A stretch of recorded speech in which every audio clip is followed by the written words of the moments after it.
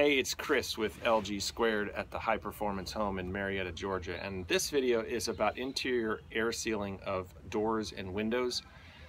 We've got all flanged windows here. These are the Elevate series from Marvin Windows and Doors, and our air sealing detail involves tape rather than a sealant or a foam. We've used both, and for many years now, we've considered foam to be a four-letter word and also an F word. So we either use a sealant or a tape, and the sealant we've used in the past is called AirDam by Prosoco. It's a very durable product. It's vapor open and does an extremely good job of air sealing that, sealing that gap between the frame and the rough opening.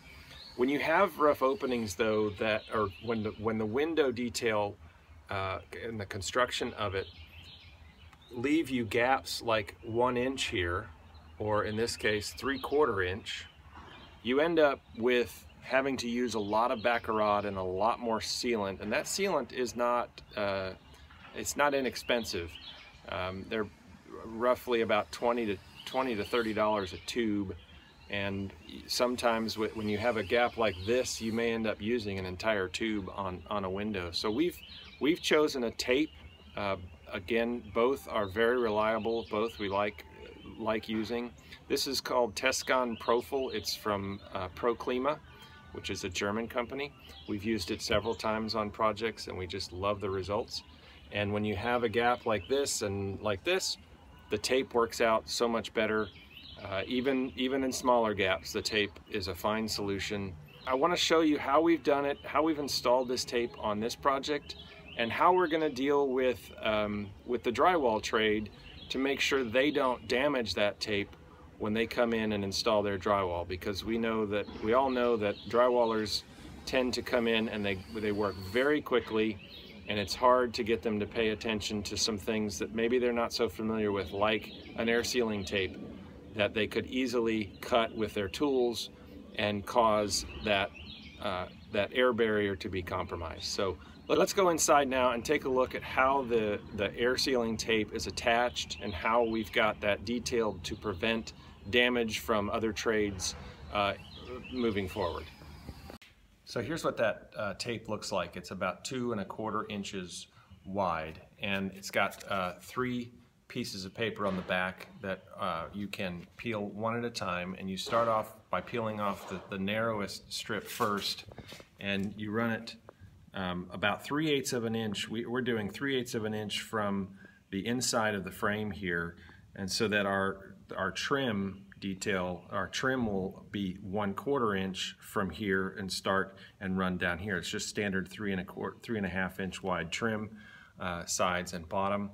And so we start 3/8 of an inch down here from the inside of the frame, and then we span that the gap between the frame and the rough opening. And so once that's secured really well, you've got overlaps here, and so it secures really well to itself. And then of course it sticks really well to everything. I've had some times when I've tried to take some of this off of framing, and it's so strong that it will splinter and just splinter the wood and bring those splinters with it. As I mentioned about the drywallers, they'll come in really quickly and want to just throw their sheets of drywall, kind of cover over the window, and then they'll take their tool and just run around the opening to get their opening in the drywall instead of cutting it before they put it up in place. It saves them some time.